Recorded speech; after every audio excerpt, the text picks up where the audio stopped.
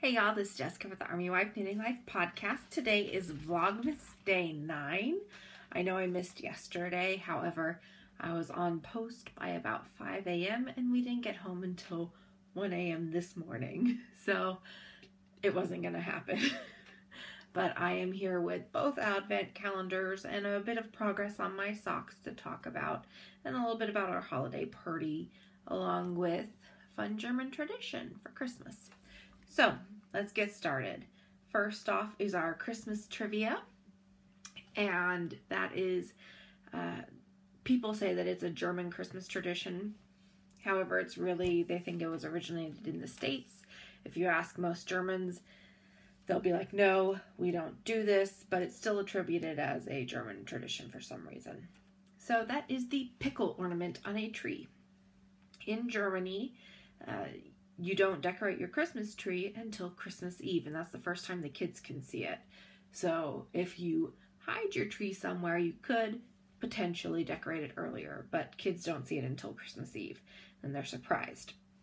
And the purpose of the pickle ornament is it's hidden among all of the other ornaments on your tree, and whoever finds it first of the children gets a special gift from Santa as an extra one, as an extra gift versus the other children, or they'll get like a special dessert or a treat, a candy bar or something of that nature. So it's a fun thing, it's a game, and we never did it in our family, but I do know others that have, and I actually purchased a pickle ornament for my nephew for Christmas this year. He's, as I said earlier, he's 9, and he's in love with all things anime.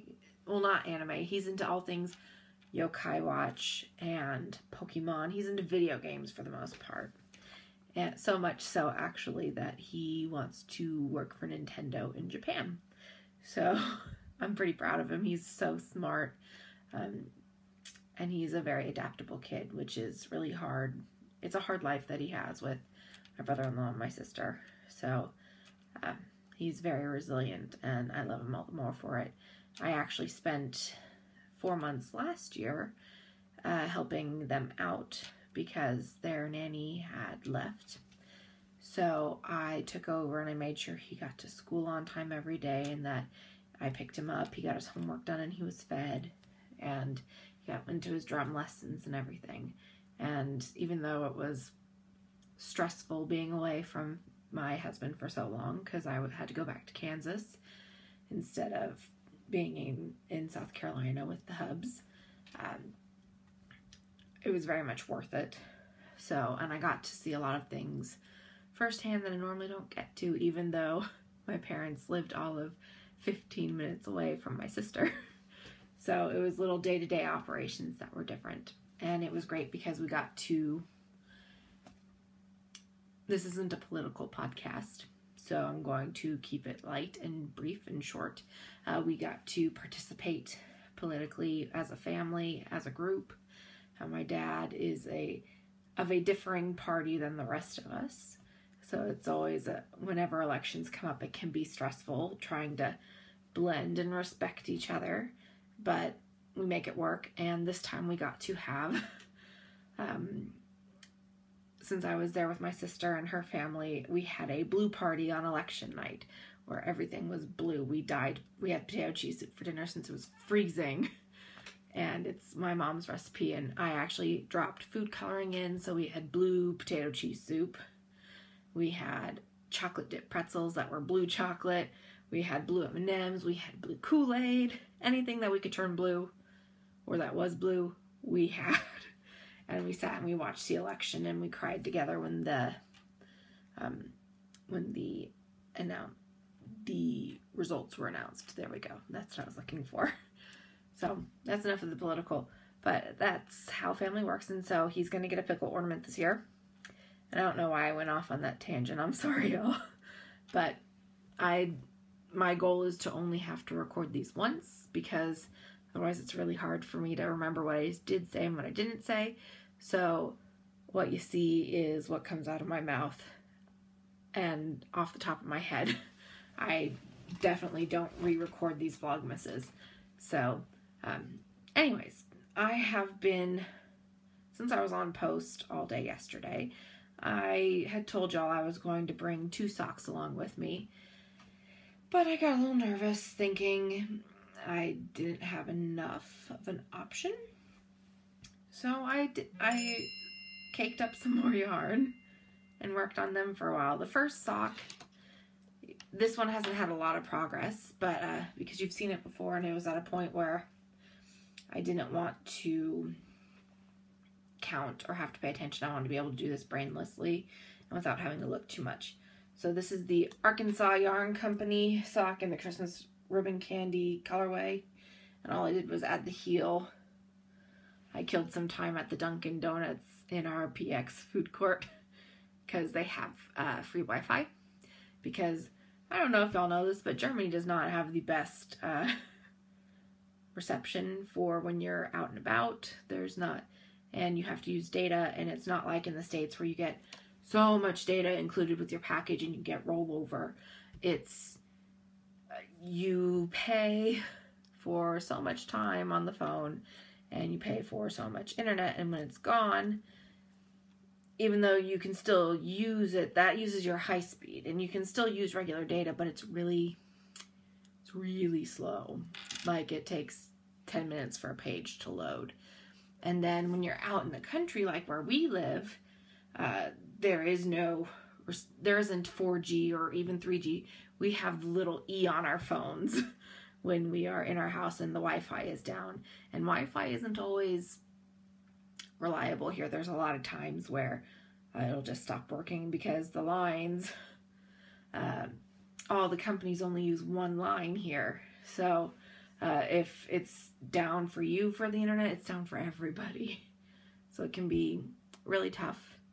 And so it's not like the States where everything is easy and readily available, where if your Wi-Fi is down, you just can surf and use your data for a little bit. That doesn't happen here. If we were living on post, we could somewhat get by, but out here it doesn't happen. So as I said, got the heel done. Got a lot of questions from people when I was in the Dunkin' Donuts, and actually a lot of them knew how to knit, and I was surprised because a lot of them are close to my age, and it's kind of an art that most people associate with older women, and so like 50s and above. I'm 25. The people that were working there maybe in their 30s, and there was actually, the manager is a man, and he can knit and crochet and he can sew. His grandmother taught him. So we had fun talking, and they, for the most part, they can do like hats and scarves, but they don't do shawls and socks. So they were fascinated to watch me make my socks. So that was the first one. And the second one that I worked on was this Regia in a Drive colorway line. I don't remember the colorway numbers, because Regia always goes with numbers. So, I mean, it's a decent way up there. Simple, bright, and summery. Those are both the socks that I'd shown y'all on the 7th. So, it's decent progress on that sock. The next sock I started, this is another Regia. And it's just the Forfadig. So, and it's just this repeating over and over again, the teal with green speckled stripe and the red with pink speckled stripe. So it again made some decent progress since I cast it on 2 days ago. And then the final sock I've been working on is from Molly of A Homespun House. This is her Home for the Holidays color with sparkle. And it's got the gold stellina in it, not the silver.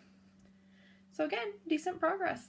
I think if I would have just buckled down and stayed with one sock, I'd probably have 1 or 2 done and complete, but I wasn't in a spot where I wanted to do that. So this is what I have. And these all were kept in one bag, one big project bag, because it was easier than having to carry 4 separate project bags. So this is the bag they're in.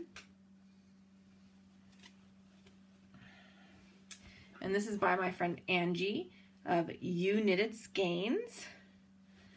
And she does not have an Etsy shop yet, but she has been toying with the idea of it. She's someone that's actually part of my knit group here in Germany. And so she was talking, we were all at her house for an event one day, and I saw this fabric, and she's always told us that if we want to make a bag made by her, that she would be happy to do it.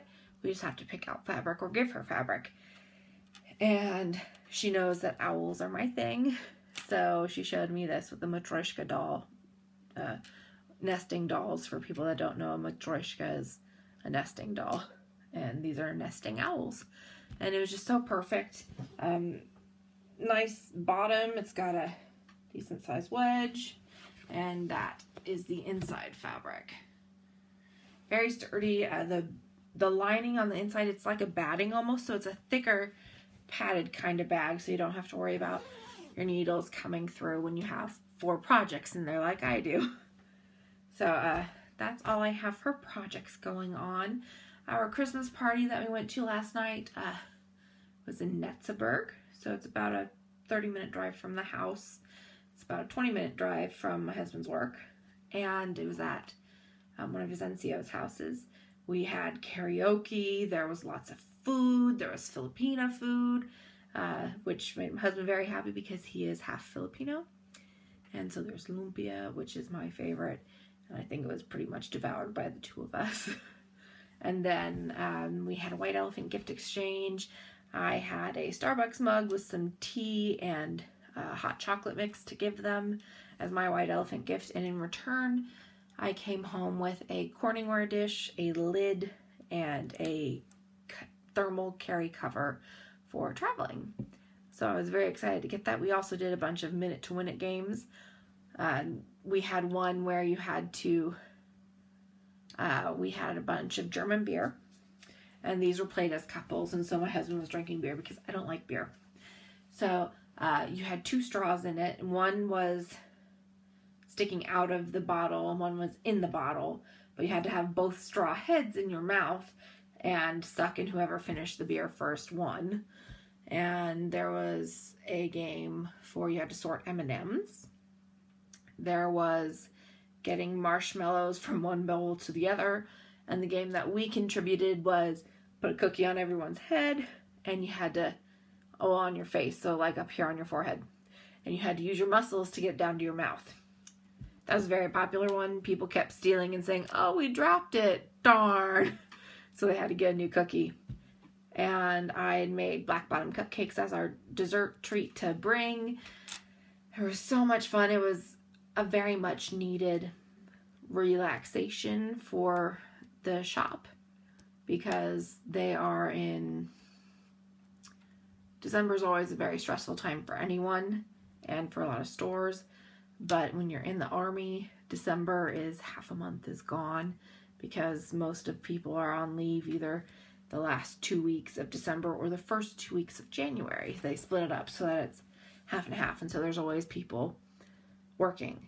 So sometimes the people that you need aren't there for 2 weeks, so you have to try and figure out what you need and what could possibly go wrong before it happens. And so when you're doing the travel and when you're doing the payment for that, it can get a little crazy. So they were all very stressed, and they definitely needed the time to just relax and have fun. All the kids ended up with some new books.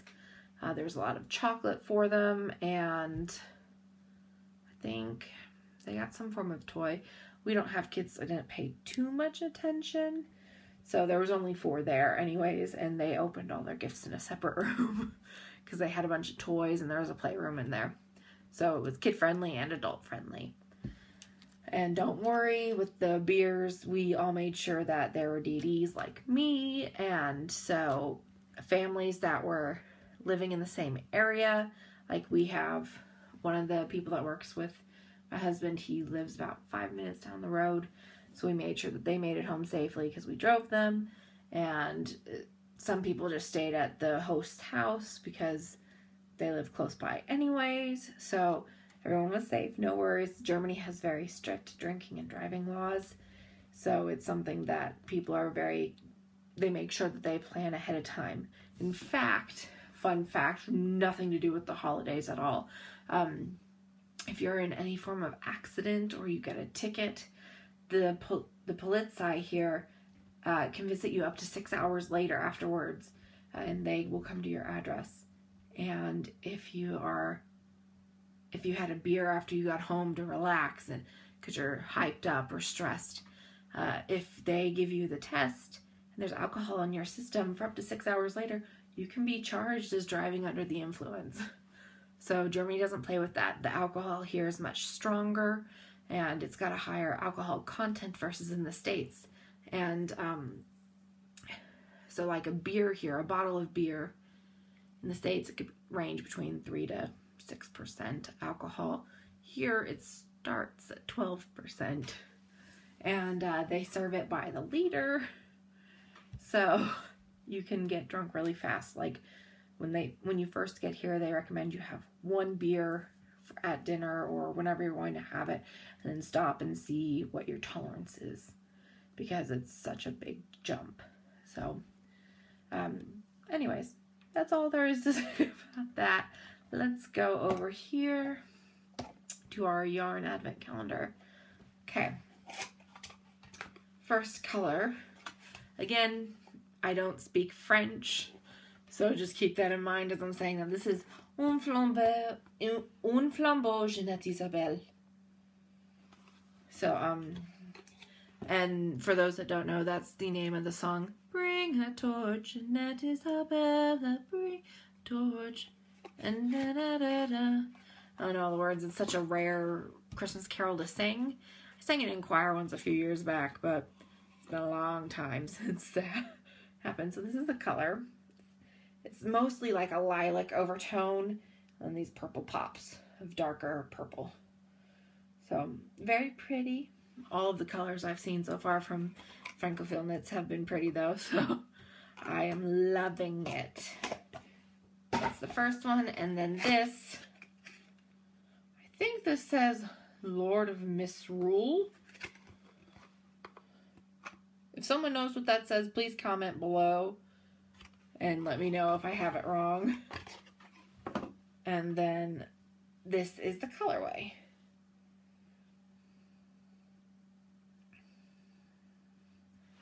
Alright, y'all, so today's is a bit longer than it normally is since I had 2 days worth of stuff. So I will see y'all tomorrow, and until then, do what makes your heart sing. For me, that's 2 sticks and a string. Bye!